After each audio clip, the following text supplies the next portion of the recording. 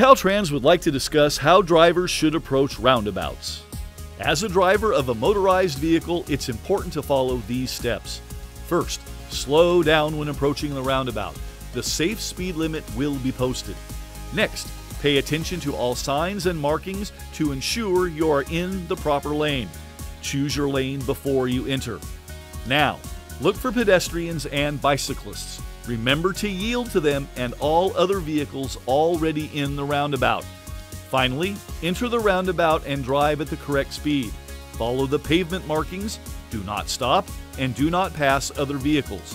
Continue watching for bicyclists and pedestrians as you proceed through and out of the roundabout. If you remember these tips, your familiarity and appreciation for this form of traffic safety will increase.